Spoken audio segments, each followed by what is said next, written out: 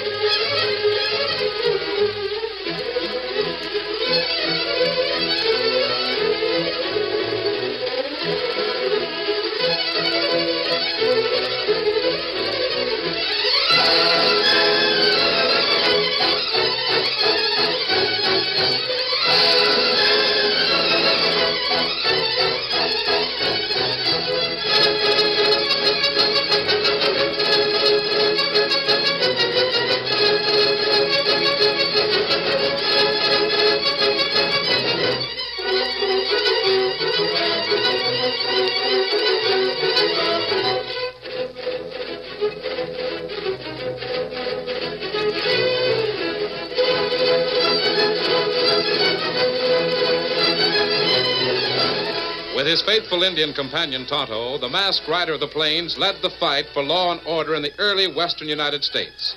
The stories of his strength and courage, his daring and resourcefulness have come down to us through the generations. And nowhere in the pages of history can one find a greater champion of justice. Return with us now to those thrilling days of yesteryear. From out of the past come the thundering hoofbeats of the great horse Silver. The Lone Ranger rides again. Come on, Silver. There's danger on the trail ahead. I'll Silver. Away! Young Jim Ashley pulled his gaunt team and rickety buckboard to a stop before the one-room sod house he had built here on the edge of Elkhorn Flats. Oh, you critters, oh.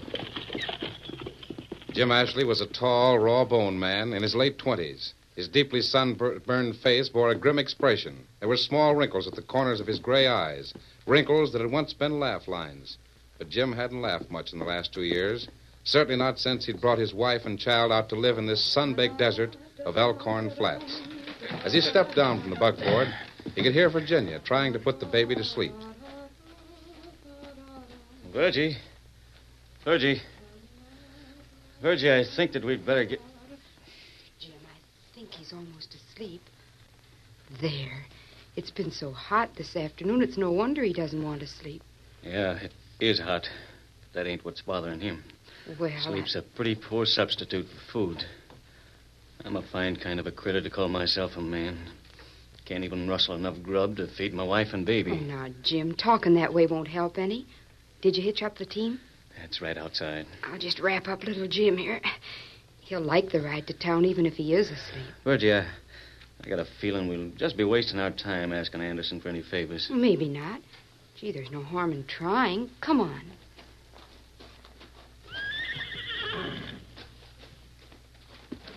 Climb up on the seat, Virgie. I'll hold little Jim. Here. Riding 10 miles in an open buckboard won't be much fun, Virgie. The baby and I won't mind.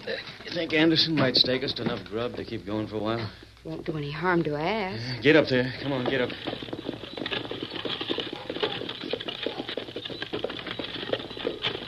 Like as not, he won't even talk to me. You don't have to take abuse from anyone, Jim.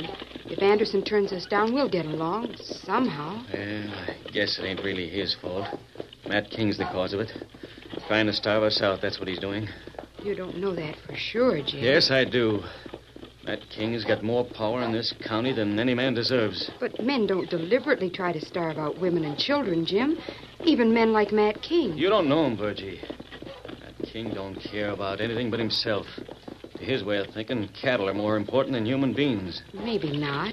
Didn't he tramp down our wheat last fall and drive off our stock? We never knew for sure. Didn't he burn that patch of corn we were saving for meal this winter? I tell you, Virgie, I know what I'm... We just got to be patient, Jim.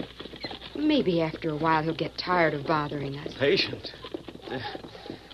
Sometimes I think we'd be smart to pack up and clear out. We'd start again somewhere else. Jim, you promised me you'd never talk that way again. Why, we've made our home here, and we're going to stay. All right, honey. I'm sorry. But Anderson still hasn't staked us to any grub. How do we know until we ask him? Maybe. Get up there. Come on, get up.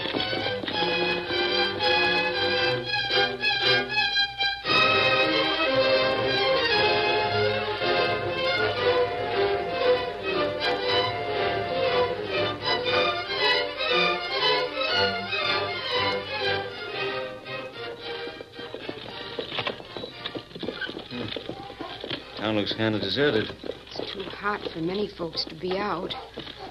Oh, there's Nat Turner. His team is hitched to the cottonwood. Yeah, might as well drive up alongside of him. Oh, it'll be shady there. I can wait for you. Oh, boys, whoa. Hi, Nat. Oh, hello, Jim. How are you, Mrs. Ashley? Well, pretty good, Nat. The baby's not so well. Oh, that's too bad. What's the trouble? Same trouble we've all got. No food. Yeah, I was just into Anderson's store. Asked him to stand me off He wouldn't until do. Says he can't. Told him we'd have a crop before the summer's over. We'll but all he- have a crop now that we've got water from Prairie Creek. I'm afraid all of us farmers are going to run into trouble, Jim. Account of that fencing job we did at Prairie Creek. The creek's on my property. It's nobody's business but mine if you, Tom Noble, and the rest of the farmers want to use the water to irrigate the land. Sure, that's the way we feel, but I'm going over to Anderson's store. You wait here, Virginia. Matt King and two of his cowpunchers just went into Anderson's, Jim. Thanks, Nat. Matt King's just the hombre I'm looking for.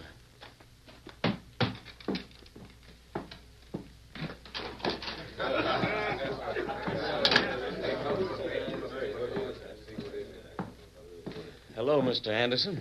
Hello, Ashley. I'd like to talk to you about doing some trading. Cash? Well, You're wasting your time, Ashley. I gave the same answer to Nat Turner, that other dirt farmer. I know, but we've got our irrigation ditches dug now, and inside of 3 months we'll be... Yeah? Mr. King here was just talking about your plans for irrigating. Oh, he was? That's right, Ashley. The boys and me just rode through Prairie Creek.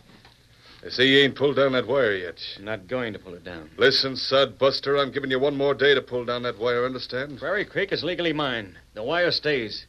We'll see about that. There's a tough winter ahead, King. I've got a wife and a baby to feed. I'll earn enough money to feed them, and you can't stop me. A nester like you ain't big enough around the middle to bluff me, so don't try it. I'm not trying to bluff anybody. You've rawhided me and my friends ever since we settled here in Elkhorn Flats. We can take a lot, King, but we can dish it out, too. Listen, if you nesters place any value on your hides, you'll pack up and clear out before I really get mad. You've spoiled the grazing with your plows, and you've wired off Prairie Creek so you can irrigate your land with water that belongs to the cattle. Is that all you have to say? Any more talking I do will be with lead. Then I might as well give you what you deserve right now. Mr. King, move away, Anderson. I'll blast you. All right. Gunplay. Not yet. That's one punch you wish you'd never thrown, Ashley. I'm sure I'll never regret it.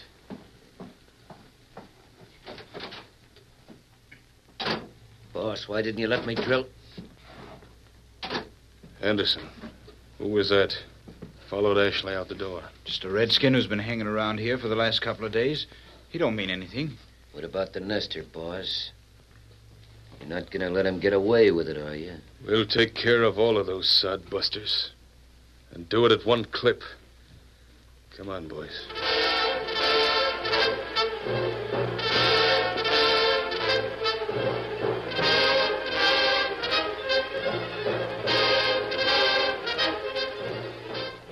I'm sorry I was so long, Virgie. Any luck, Jim? Well, no, not exactly. Anderson said things are pretty tight right now, and... Matt King? Yep. Was he in the store? We had a few words, that's all. Never mind, Jim. Let's drive on out home. I'm sure everything will turn out all right. No, it won't, Virgie. That's the trouble.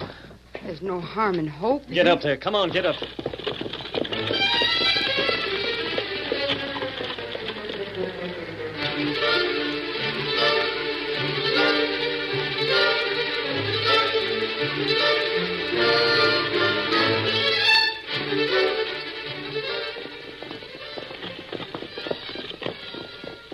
We're almost home, Jim, and I think I ought to tell you.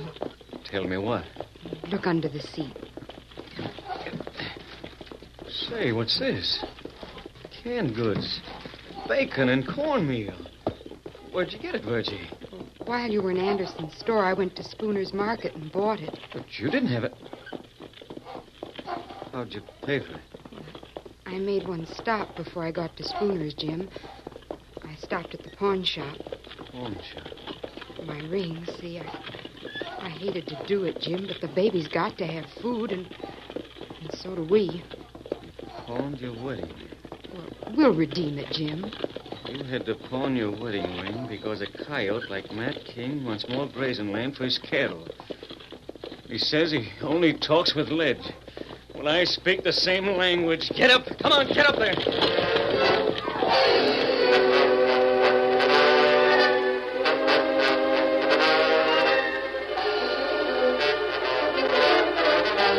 In a trailside camp a few miles from Elkhorn, the Lone Ranger and Dan Reed waited for Tonto to return from town with supplies. This must be Tonto now. Oh, Scout. Oh, fella. Oh, fella. You brought the supplies, Tonto? Me bring news, too. What kind of news? Matt King, cattleman, not like the farmers who live on Elkhorn Flat. There's nothing unusual in that. The farmers will make out all right. They're getting water from Prairie Creek. Me, no. But Jim Ashley have fight with Matt King in Anderson's store. A fight? Ashley hit King, and King say, from now on, him no longer talk. Him use lead. That's bad. I was afraid of something like this when I saw that Prairie Creek was fenced off yesterday afternoon. Well, isn't the creek on land that belongs to Mr. Ashley? Yes, it is, Dan. Well, then how can the cattlemen claim It's a fight that will go on for years, Dan, all over this country. The government opening land to homesteaders, cattle raisers see the end of open range and all it means. If it's water they're fighting about, why don't they share it? There's enough for everybody. Yes, of course, but the cattlemen were here first, and they resent the homesteaders coming in. We break camp, ride south? No, Tonto, I think we'll stay here for a few days. I want you and Dan to ride back to Elkhorn this afternoon. Oh. Well, what'll we do there? Get all the information you can on Jim Ashley and the rest of the farmers. And what you do, Kemosabe? I'll wait here till nightfall, then ride over to Matt King's ranch.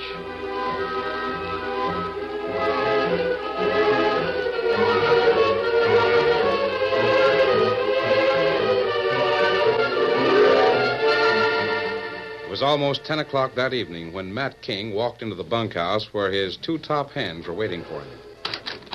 Red, Pete. Yeah. What's the matter, Matt? Saw at somebody? I'm sore at every sod-busting nester that's trying to squat on this range. Yeah, Red was telling me about what happened in Anderson's store today. You and that lanky critter, Jim Ashley. Never mind that. The rest of the boys are herding steers over in the valley. Ride over there and get them. Drive the herd in with you. You better leave the stock in the valley, Matt. No water here on the flats. The critters There's will plenty die. of water at Prairie Creek. It's fenced, double strands of barbed wire. And I ain't never seen a cow critter that can walk through that. We're watering the stock at Prairie Creek tomorrow morning. Barbed wire won't stop bullets, but nesters will. Oh, they might gang up on us, Matt, and we can... What's the matter, Red? You look like you just saw a ghost. I saw somebody looking in that window. An hombre wearing a mask. Nah, you must be... What the... It's a rock. Somebody threw a rock. No, it ain't. It's a bullet. Look. Yeah, a silver bullet with a note tied to it. See, it says Matt King. Let me see it. Is it for you, Matt? Why, if I catch the dirty, sneaking varmint that wrote this up... What's it say? Matt King, if you talk with lead, I'll talk with silver. It's up to you.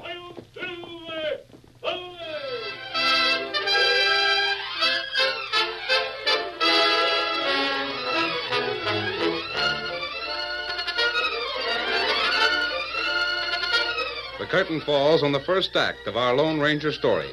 Before the next exciting scenes, please permit us to pause for just a few moments.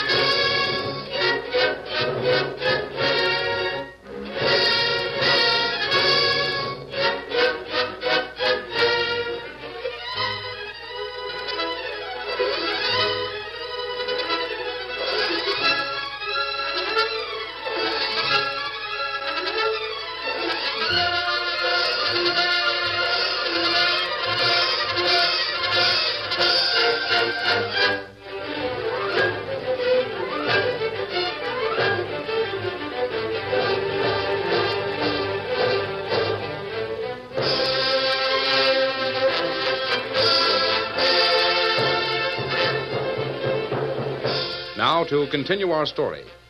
The following morning, Jim Ashley, astride a gaunt and underfed saddle horse, pulled up sharply in front of another sod house similar to his own. It was the home of Nat Turner. Oh, boy, oh. Nat! Oh, Nat! I saw you ride up, Jim. I thought you might be plowing over by the ridge. Not today.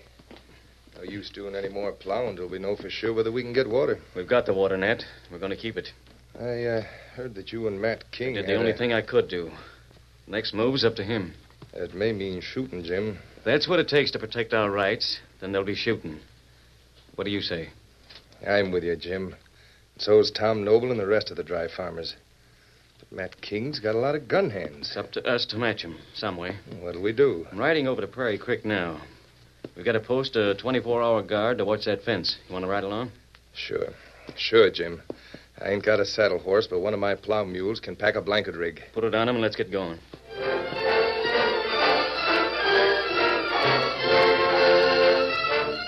In the meantime, Pete and Red, under orders from Matt King, rode toward the sun-baked shack that Jim and Virginia called home. You know, Red, I ain't got much of a hankering for this job. Well, Matt knows what he's doing. If you break the leader of these nesters, the rest of them will run like scared gophers. And Ashley's the leader, eh? Well, he's the one who does all the talking. The one who hit Matt in the jaw. And why don't we go after him? His wife ain't in on this argument. We're working for Matt King, Pete. We'll do whatever he says. Sure, now but shut what... up. Here we are. Oh, boy. Oh, boy. Oh, Steady, now, boy. Steady there. Steady. Ashley's horse is gone. Guess he ain't around. That's why we're here.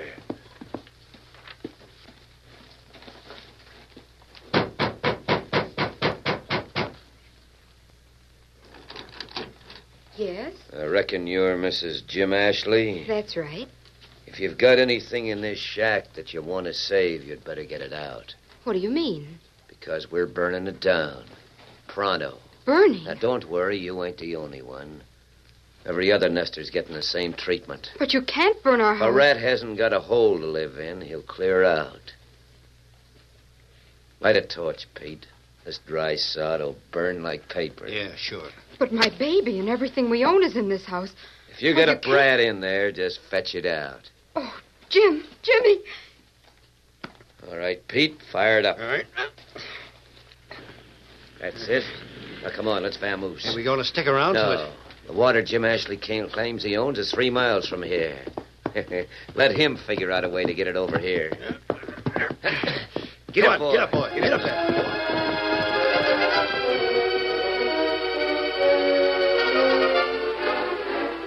Yeah, this is Anderson's store, Tonto. We'll go in and talk to him.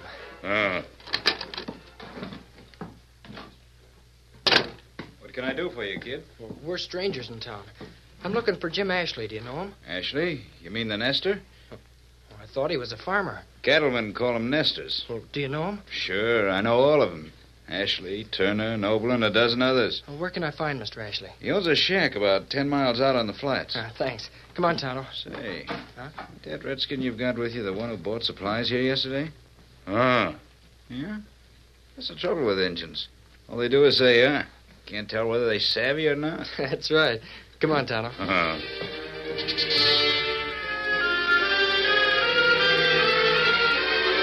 Sure, I know Jim Ashley. Just another sod buster. He hasn't got a thin dime, and he never will have. What makes you say that? Well, he's a nester, ain't he? They're all alike. Thanks. Thanks for the information.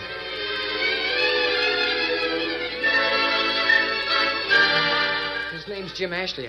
I thought maybe you being a sheriff, you might know him. Sure, I know Jim. Hard-working young fella. Got a wife and baby. It's too bad. What's bad about it?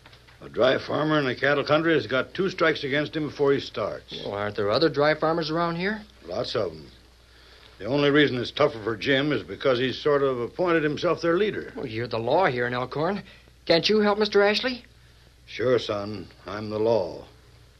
But I'm also smart enough not to run against the grain of Matt King. Oh.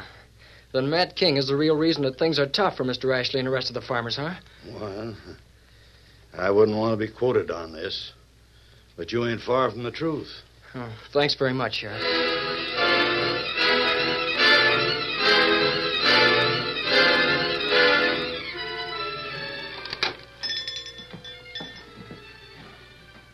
Yes, my boy.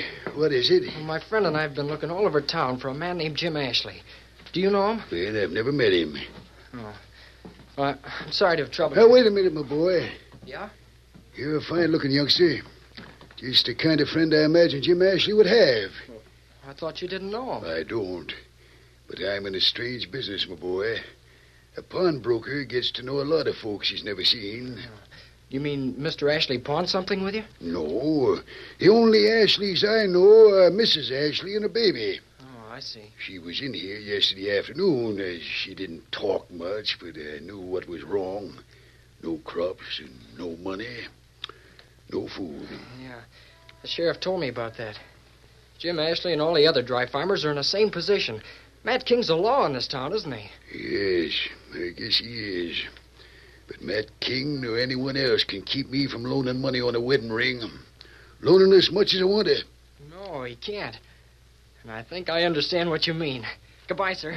Come on, Tonto.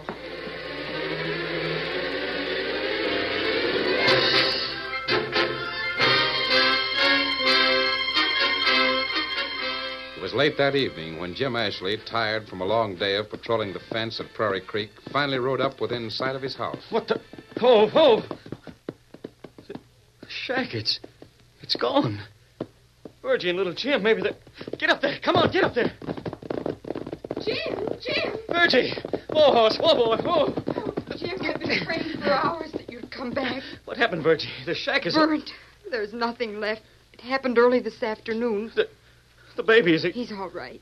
Neither of us were hurt. Oh, well, how did it happen? Did the stove explode? No, or- Jim, the fire wasn't an accident. What do you mean? Well, those men, the two cowpunchers who worked for Matt King. They set it afire? Yes, Jim. The buckboard's still here? I pulled it away from the back of the house after the fire started. Come on, Virgie. We'll hitch up the team and drive you and little Jim over to Mrs. Turner's. You can spend the night there. Won't you be with us? I'm going to round up every man who has a farm here on the flats and see... Oh, it's Nat Turner. Jim, what happened to your shack? Well, Matt King's men burned it down this afternoon. Well, I just rode over to tell you. What?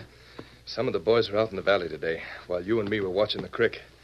Matt King's crew are rounding up his entire herd of steers. They're driving them down to Prairie Creek tonight. They are, huh? Well, that's good. Well, what's good about it? King's men will snip our barbed wire, water their stock, and all this land will be open range again. No, it won't, Nat. When King drives his cattle to the creek tonight, we'll be waiting for him. Waiting for him with the only kind of talk he understands, gunfire.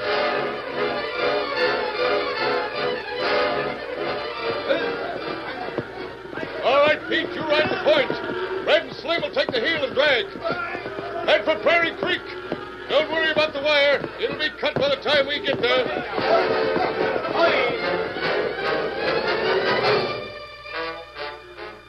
They're coming, Jim.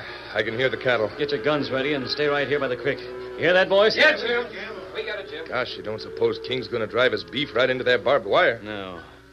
There'll be some hombres trying to snip it pretty soon. Keep your eyes peeled.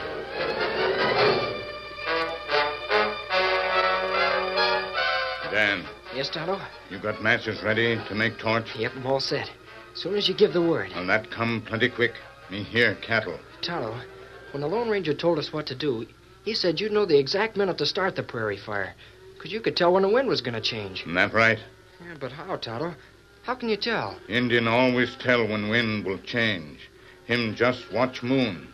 Clouds move cross moon. Mean wind move same way on ground plenty soon. Oh, golly, that's right. But I never would have thought of it. I don't see how Now, you... Dan, quick, light fire. Yeah, there. With the wind behind it, it won't be long before that strip is 100 yards wide. Plenty wide to stop cattle. They change and go other way.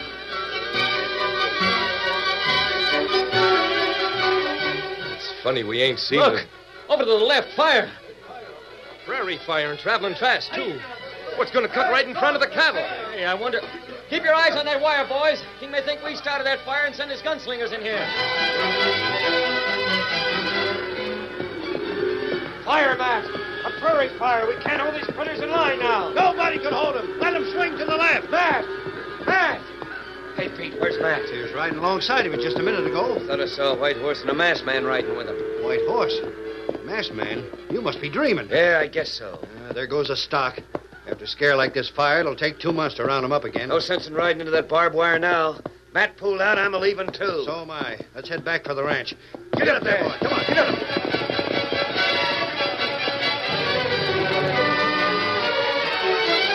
We whipped him, Jim. Whipped him. Scared the daylights out of him. We didn't whip it. The prairie fire did it. Wonder who started that fire. What do we care who started it? Matt King didn't drive his stock in. The creek still belongs to us. Fire stopped the cattle, but why didn't Matt King and his punches ride in anyway? It ain't nothing for us to worry about. Oh, say, Jim, your wife's waiting for you over there. Just drove up in the buckboard. Oh, thanks. I'll go right... I'm looking for Jim Ashley. Well, that's me, son. What do you want? Yeah, I've got 2 messages for you. Here's the first one. What is it, Jim? Wait a minute. What? It's from Matt King. King? He says he's changed his mind about Prairie Creek. He wants to get together with all of us and talk over a 50-50 agreement on water rights. Well, what do you suppose made that hard-shelled old Jasper change his mind? I don't know. I'm glad now that there was no bloodshed on either side. Here's the other note. Thanks, kid, but... Hey, wait a minute. Where you going? Oh, he's vamoosed. What's in that note, Jim? Yeah. Oh, there's nothing written on it. Oh, but wait, there's something in the envelope. Virgie. Oh, Virgie. What is it, Jim? Look. Isn't this your wedding ring? Why, yes, it is. But how did you get it? In this envelope. Who sent it? I don't know, Virgie. But I've got a hunch it's the same person who saved Prairie Creek for us and made Matt King change his mind.